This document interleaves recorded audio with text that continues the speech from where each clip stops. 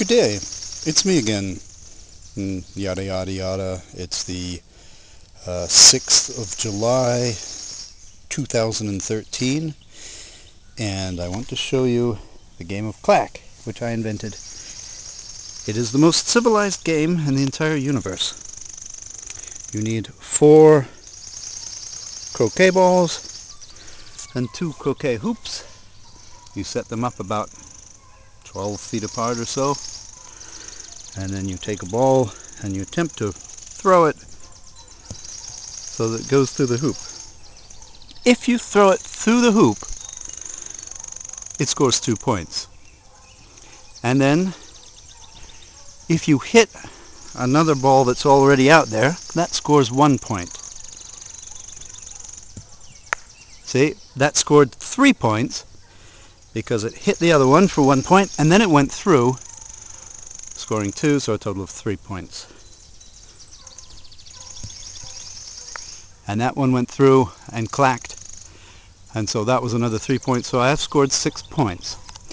Now the other person would be on the other side and pick up the balls and throw theirs. And you keep taking turns, and the first person to get to 21 wins. However, the other person gets their throw. So say for example you're both at 18, you score 4 points, so someone's gotten to 21, and the other person gets a throw. If they also get to 21, then the game ends in a tie. But that's not really what I want to talk to you about today. I want to talk to you about laziness and the virtues of laziness. Here's a good example. I have a massive amount of food here, which I've done nothing to produce. These are Jerusalem artichokes, also known as sunchokes, a type of sunflower. I keep them here far away from any other plants because they will spread underground. You eat the little rhizomes or tuber-like things that taste like a cross between a potato and an artichoke, and are possibly the most delicious vegetable in the world, up there with gailan. And if you have them around anything else, they will spread and take over all agricultural land, and every farmer for miles around will want to kill you with good reason. Anyway, this was a very, very odd year here in Michigan, and winter lasted about a month and a half longer than it should have. Spring was very, very, very cold and very, very wet, and we never had drought. Everything had to wait to go in because the soil simply didn't heat up enough, and then once it went in, it was very, very slow growth because the ambient temperature was very cold. And then I've been very, very busy, and so I haven't had a chance to do much cultivation, such as taking this giant weed and getting rid of it. What I have done over the years is deliberately allowed certain plants to become weeds, so that then more of the weeds are edible. So for example, here I have quelites, lots and lots of quelites, which I eat. When it's smaller than this, it's great raw. At this size, I cook it up for a cooked green as a pot herb. It tastes like spinach. There's plenty, as you can see here, the deer eat it, and sometimes then it works as a catch crop. I have favas here and peas interplanted, and then in here I had some old winter squash from last year, which I just threw out and allowed the seeds to grow up on their own. I'm not going to grow those for winter squash. I'm just going to harvest the squash flowers, which I find to be a delightful vegetable. If you chop it up and put it half and half with cheese in a quesadilla, it's fantastic. If you allow arugula to do this, produce these beautiful flowers, which are quite edible, you can also produce on each plant millions and millions of seeds, which means you'll never pay for arugula again as long as you live.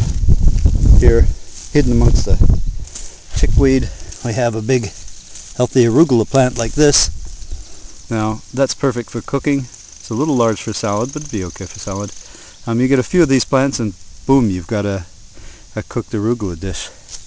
And I find arugula goes very well with grilled chicken, and perhaps some mandarin oranges.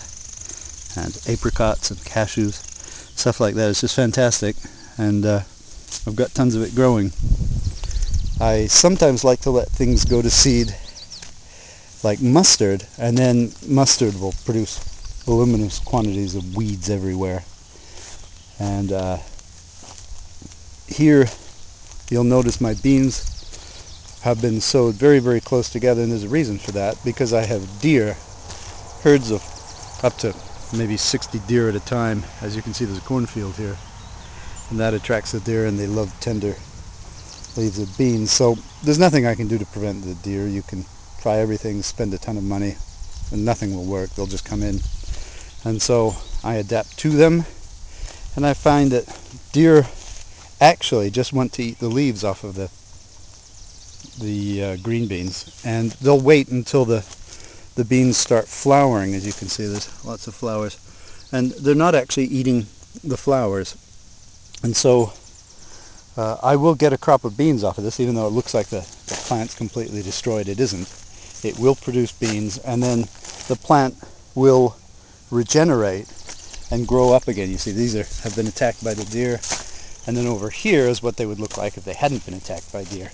So those will regenerate to this point, and then the deer will come back, because essentially they're farmers themselves. They're cultivating the beans, and they'll come back to eat more beans.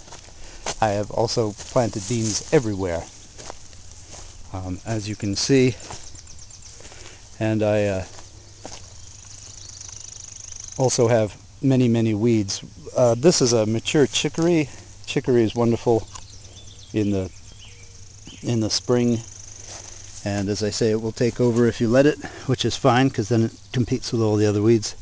This is a baby arugula, perfect for salad, and this is a large arugula, perfect for cooking. And then over here I have what could only be described as mustard as a weed. All of this is mustard with just a little bit of arugula mixed in, and so consequently I never pay for mustard seeds. It just comes back year after year, and I let a bunch go to seed, and then I just simply don't worry about it. And as you can see, I do virtually no work here other than just throwing the stuff in. Here's a massive quelites plant in amongst the onions. This, you could strip it down and cook it, and that's enough for one person. Here is redroot pigweed. It's a type of amaranth. Again, you can, like this, the leaves are good for cooking as a pot herb. If you let it really go to town to seeds, you can use that in baking. I have, of course, lots of garlic and green onions and shallots. And I know it's early, but we had so much rain that the potatoes are coming in. I know this does not look like a potato plant you would harvest, but in fact, if you dig it up and look, at this point there's plenty of good potatoes for eating, just the perfect size. And as I say, this is quite early, but that will make for one very nice breakfast with some of those green onions.